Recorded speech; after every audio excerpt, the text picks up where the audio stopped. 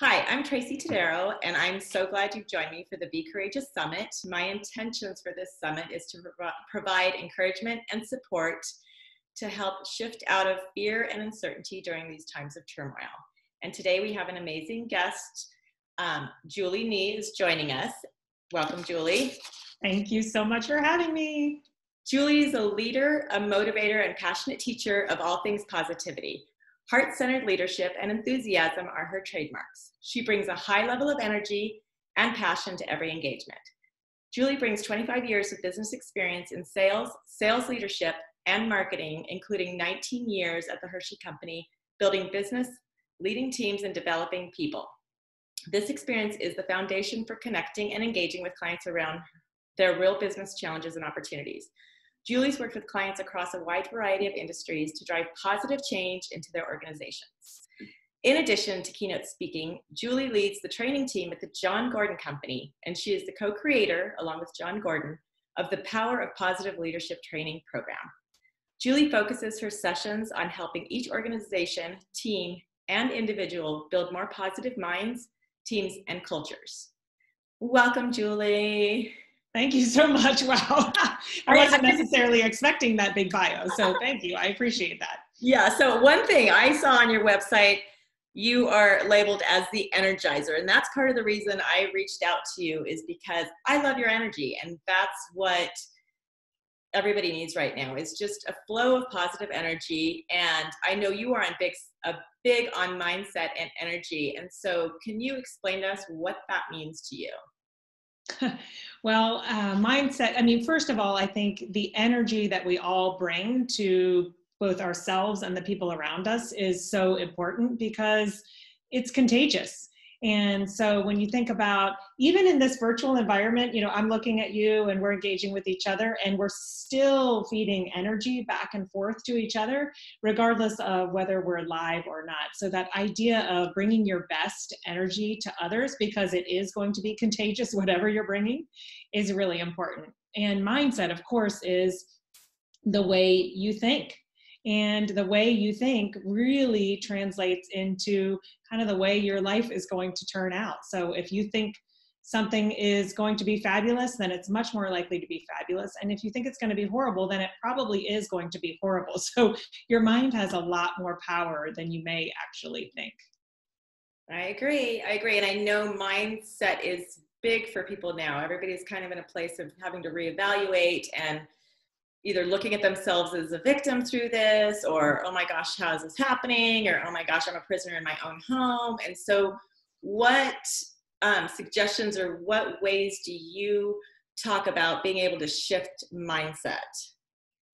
Well, boy, I think that's so important, especially right now. And I think one of the ways to do that is to control what you're exposing yourself to. And that goes for the news, your social media, the people. Now, I get that a lot of us are quarantined, so we can't necessarily control the people that we're around, but we can control what we're listening to and watching and paying attention to in this time, because what we are feeding ourselves with is not just nutrition in our mouths, right? We're feeding ourselves in every way. So we can sit around and watch the news, or we can binge watch Netflix all day long, or we can find ways in this time to feed ourselves with positive things. If you look for it, you will find the good. There are so many inspirational stories out there. And yes, Tracy, to your point, of course there are people who are complaining and draining and miserable and stuck in their houses. But language matters. And I saw something on social media the other day about we're safe at home instead of stuck at home. And it's just one little word shift, but it actually makes a difference. And then I saw this other really cool video last night where this woman was talking about this word social distancing that we keep using. Social distancing, social distancing, social distancing. And what that does is that actually removes connection. So her recommendation was, let's call it physical distancing, not social distancing, because here we are still socializing and still taking advantage of that need for human connection, but we're physically distant. So I think just changing our words around some of these things can help us start changing our minds. Those are great tools. I mean, it's definitely paying attention to what comes out of your mouth, and little shifts like that, right? Or little changes can really make a difference. So rolling into the whole fear topic, because I know that's big for a lot of people, whether fear comes from worry or concern or how am I going to make ends meet or, anxiety, whatever that looks like. I know that you talk about courage through positivity. And so you say that courage isn't the absence of fear. Explain what you mean by that. Gosh, it's so funny because I follow so many things in this space, and I think we probably have a similar belief system around this. So I've seen a lot of teachings around this, but courage is being afraid and then just doing it anyway. And not only doing it once, but having to keep going and keep doing it and keep doing it. And I'll give you an example. Several years ago, 4.5 years ago or so, I had a big job with the Hershey company. I was leading a big sales team. And yet I knew that my calling was to be speaking and inspiring and motivating people. I just knew that that was my calling. And I decided to leave my big job and take the leap and do this new work. And I've been working with John Gordon. And the first year I had taken a package. So I was really lucky. So financially, it was great the first year because we had a big reorganization. And so financially, I was able to do it. And then year 2, when I still wasn't making any money, that's when I had to be more courageous than ever, because that's when we were having very real financial conversations at home about how are we going to make this work? And it's getting to be a little bit more of a struggle paying the bills. And, oh my gosh, maybe I should go back and get a regular job again, a regular job with a direct deposit and all the things, right? But I kept telling myself to stay the course, and you can do this, and you can do this, and you can do this. But believe me, I had imposter syndrome a million times, but then I just had to keep feeding myself with that belief and that belief and that belief. And honestly, it's the exact same thing right now, because what I do now is I go out and speak and train with organizations live in groups. And I had a fantastic year set up this year. And of course, Corona hit and everything's canceled. And so financially, the thing is the same. This year it is the same. But I'm not down and out about it. I'm really not. I have a belief and an optimism that there will be some level of normalcy, not back to what it was, right? There will be some new level of life. And we're going to all figure it out. And in the meantime, how do I innovate and grow and learn and adapt to do whatever I can during this time? And also, I think I'm going well beyond your question, but also I would say find ways to serve. So one thing I've been doing is I've been doing a lot of things for free, often offering to do a webinar for a client that I had been previously nurturing that I hadn't booked yet. Let me do a free webinar for your team right now. How about if I jump online to energize your team before your regular weekly meeting or your regular monthly meeting or whatever? And I just have been trying to serve, and I find that people just soak in the value of that, especially having someone come from the outside who has a different gift than maybe they have as a leader and just can make a little bit of inspiration for their team, even if it's just for a few minutes. So I just think that makes such a big difference. That's great. And I think you hit the nail on the head. I mean, serving, it kind of gets us outside of ourselves, right? And how can I help other people? Because there's always somebody worse off. There's always somebody that needs something different. And it's very powerful to be able to provide that, whatever that looks like. Serving looks like so many different things to everybody. And, but just putting yourself out there one way or another, right? I see these people who are making masks, they're sewing cloth masks for people. And one of my neighbors, she's making a mask, and for everyone she sells, she's donating one. And it's just so beautiful what, people are tapping into these things that they would have never done before. And oh my gosh, yes, the innovation and the creativity that's happening right now, that would have never happened had we not been in this situation. I mean, there's just so much creativity. And to your point, it can be the tiniest thing. Literally, my daughter and I have been painting kindness rocks and placing them all around the neighborhood. And I find myself, not only is it such a huge stress reliever for me to just paint and make something pretty, and I'm not even a crafty person at all, but just the act of doing it and then starting to spread it around. And then I saw on our neighborhood moms Facebook group, people started posting saying, oh my gosh, I love finding these pretty rocks all around the neighborhood. My kids and I go out hunting for them. And I was like, yay, you know, just, it's so little and silly, but it makes a difference. That is such a great idea. I'm going to put my kids to work now. You know, they got you should. I'm going to. That is such a nice thing. And like you said, just little surprises for people, like those little things, right? Who would have thought? I had a neighbor, I was on my run one morning, and they posted along the fence on a sheet, they put, please write a note to first responders and we'll have it delivered. And they had a bucket of pens and then a bucket that said used pens, you know, sanitized pens, used pens. Love that. And a piece of paper, and everybody could just write a note as they were walking on the path and doing that. I was just like, that, like, here I am running, and I stopped, and I was like, no, stop, like, just do that, because that's going to mean something to somebody. And, you know, even kids are making a difference now, and it makes them feel good. So thank you for sharing your story about the rocks, and that's, you know, who knows where that will go, but anyway, so let's talk about, I think self-care is really crucial during this time, and making sure we take care of ourselves. Yeah. And not just, you know, I think a lot of people think like, oh, looking beautiful and makeup and hair. And I know that's a huge part for some people, but I know it goes so much deeper than that. And so, you know, what can you share about things that you do or would recommend for people to practice self-care during this time? Yeah, and that one is a particularly challenging one for me. That is not my towering strength. I love to take care of other people. I really do. And I mean, I'm just like here to serve, and I'm all about doing all the things. And yet I have found myself on more than one occasion being really, really depleted.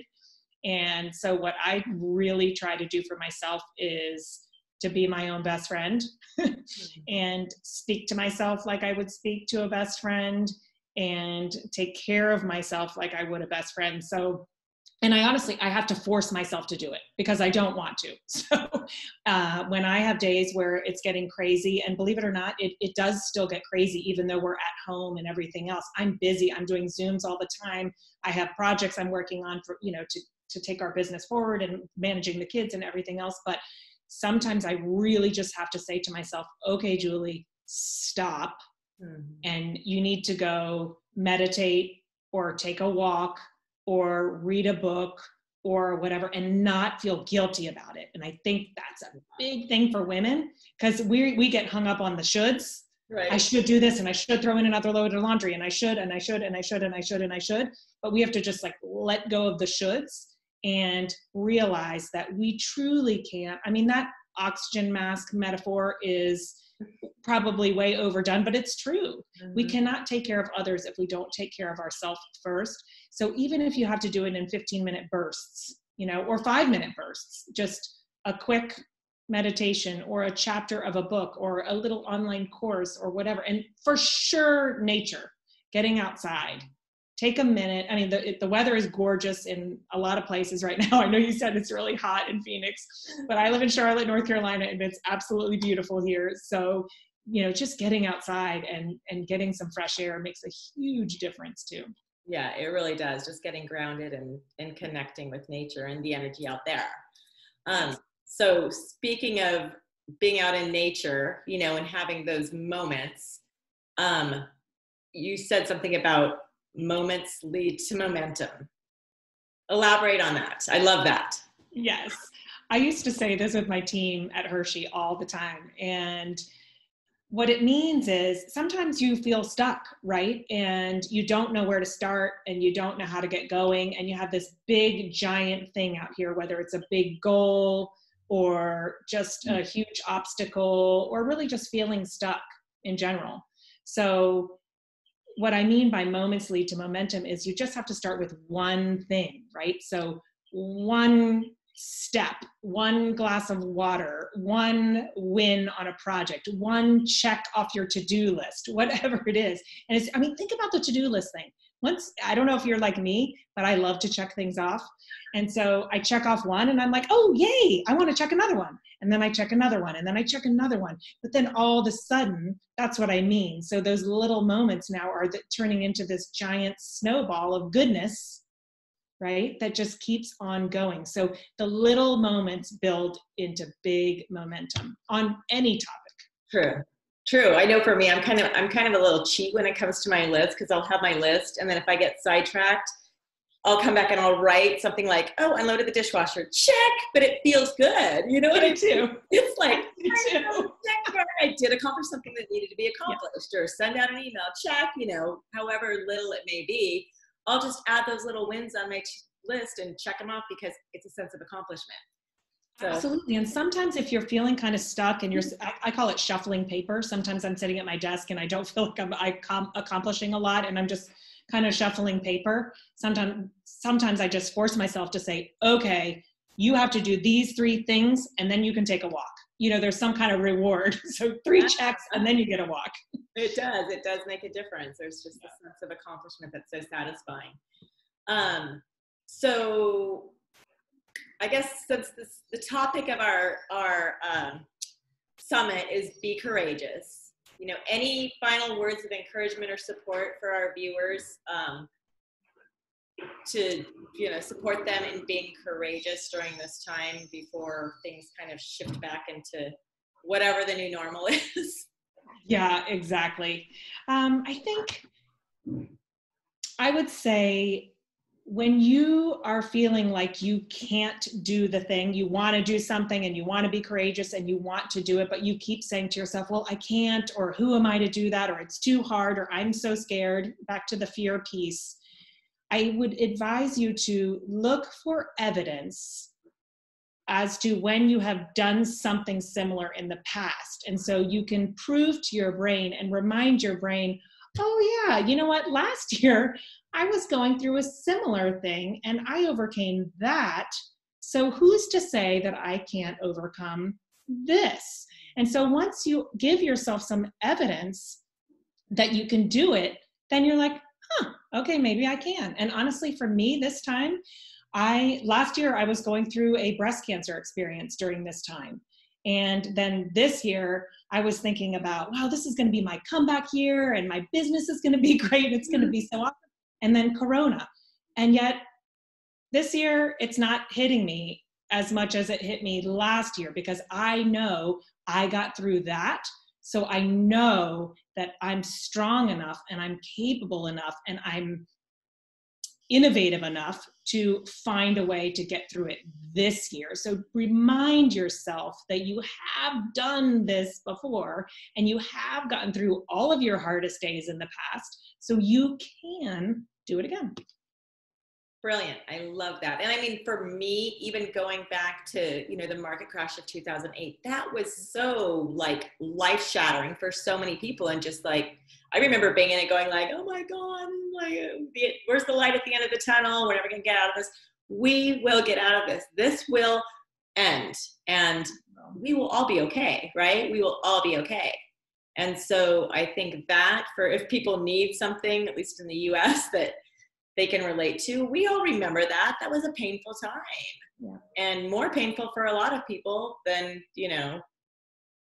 some others. And so that's a great comparison, or to just go back to that moment and like, we never thought we'd get through that, but we did Exactly. And we will continue on. So thank you for your amazing words of wisdom and your experiences and sharing all of this. And just for our audience, Julie's got a fantastic free gift that she's offering once this interview goes live, and you can find out more information. I'll let Julie tell you about it real quick. Yes, I am going to share a Courage Through Positivity action plan that will be shared via my website, and also the links that will be included in the emails that go out with the summit. So hope you guys are interested in downloading that. And again, look forward to keeping the conversation open and engaging with anyone who wants to engage after this. Perfect. And that sounds like a great tool to kind of help people work through some things and move them in a positive direction. So I appreciate your positive energy and your time, and this is so great. And, you know, from all the viewers, thank you. And anyways, I just want to say to everybody, in the meantime, be courageous, and we are signing off with love and light. Thank you, Tracy. Thanks.